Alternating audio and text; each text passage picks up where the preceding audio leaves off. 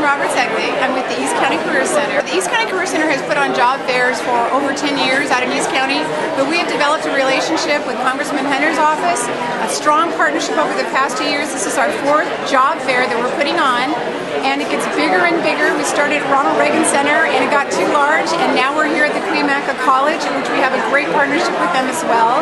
And last job fair was over 1,000 job seekers and 50 companies, and this year we're hoping to be bigger. Hi, I'm Marcel Becker, Chief Executive Officer of JCI Metal Products. This event is important to East County because East County doesn't get a lot of the recognition that the greater San Diego region gets, and we have a host of qualified applicants out here in East County. We have hired over 25 people from events like this in the recent past. There's some very qualified candidates. It's a candidate-rich environment. It's probably the single best place to come to see qualified applicants.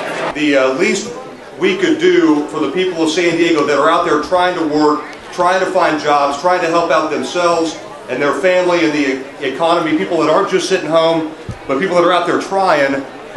You're Americans. This is what it's all about. It's not about the government helping us. We do what we can, but Congress doesn't create jobs, but hopefully we can enable you to come here and enable employers and you to hook up. And I've already talked to some people here that were standing, trying to get jobs last year that are behind the tables hiring this year.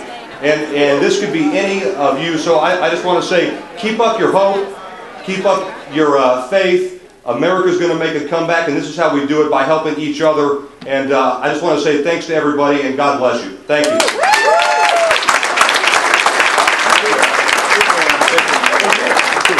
Hey, guys.